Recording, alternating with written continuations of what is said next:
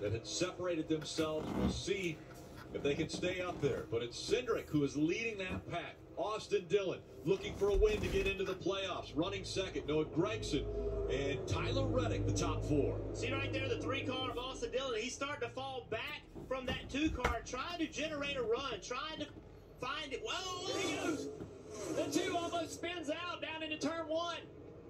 An issue for the 2. He catches it, but now the 3 out front and the rest of the field trying to reel them back in. Yeah, I think the issue was the 3 in the back of him getting into the corner. He fell back and got a big run. See, he had this forward momentum, gets into the back of him, entering turn 1, knocks Cindric sideways, and then takes the lead. Well, now what a save. If we go back to the lead, it's crazy. They're so tight up front. The 3 leading the 8 in second. Can they defend? So, and he's got his teammate. So now Austin Dillon's got his teammate Reddick behind him. He's got a blocker. Essentially, that's what he's got. So Castle, Noah Gragson, Reagan in the 15, Cody Ware, they've got to develop a plan here. They've got to find a way to do exactly what Austin Dillon did just a lap ago. Fall back a little bit, get a forward run, and then make an aggressive move to try to get alongside. Coming around to the white flag. Down the back straightaway. There's a move right there. A lot of cars moving around trying to figure out something. Right now, nobody, the 2-car back there trying to make a move. Here comes David Reagan to the outside of Noah Gragson. He's going to have some help. Cody Ware up there with him, the 2-car as well. They're going to be side by side here for just a moment, though. That's going to take a little energy away.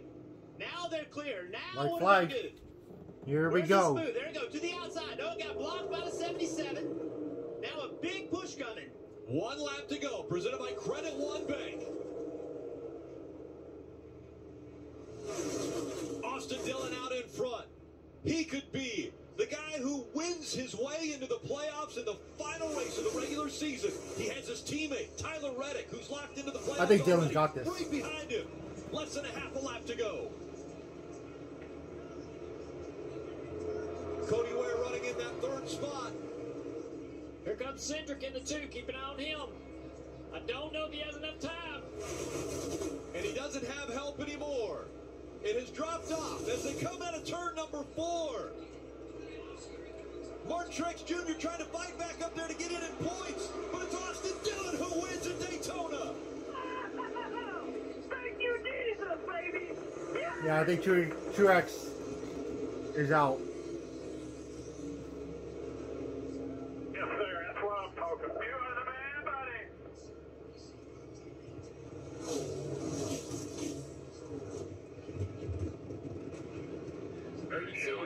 Sorry. Martin Truex Jr. missing the playoffs by 3 points. And the parting gift for Tyler Reddick to RCR is helping Austin Dillon in those last few laps. Yeah, great job, man. Now, right here, Austin Cindric is not going to be happy with Dillon. I don't think so. Yeah, that was, you know.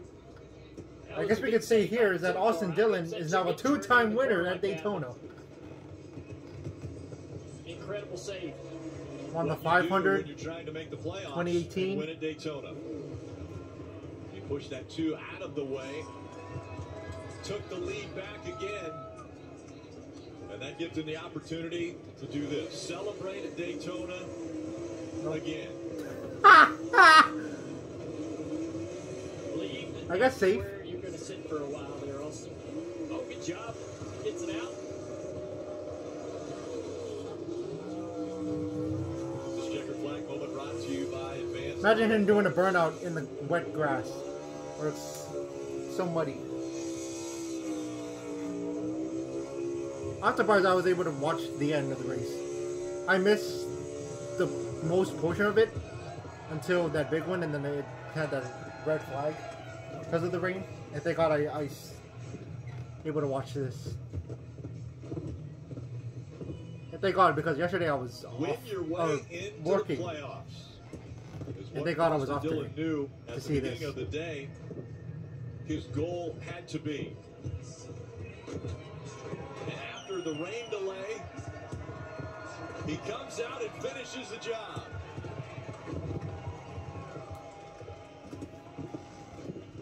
Imagine sitting there for 3 hours and 19 minutes. That's how long the red flag was when you're out front, and then coming out and racing the final 20 laps at Daytona, and he gets the win and the spot in the playoffs, Marty. Austin Dillon, welcome to the playoffs. More gratifying to do it this way by racing for it versus the rain? 100%. Crazy face. My wife was in there. I told her, she was dancing in the rain. I said, I got upset. I said, don't be doing that. She said, Lord, she said, when you have faith like me, you don't have to worry about it. I was like, okay, I got you, baby.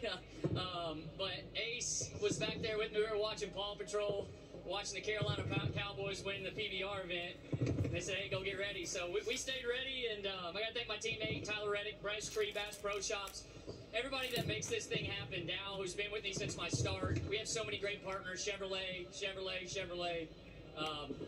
Man, we're in the playoffs. What will be talked about is the playoffs. Also, what will be talked about is a move to get the lead. Walk me through going into turn one with Austin Cindric. Yeah, there was a lot going on there. I knew that if we got to the white, I was afraid somebody would, if I waited too long, I was afraid somebody would wreck behind us. So I wanted to go ahead and get the lead. We were able to get it. I had a big run to him. And then I had my teammate, the 8, back there. I knew we were in pretty good shape there to the end. And he did a good job checking up any kind of run. And just a little too much push there and got him loose, and we went going. How hard was it to stay patient there? I know Pop told you on the radio, hey, don't go until the white flag lap. I knew you wanted to go earlier.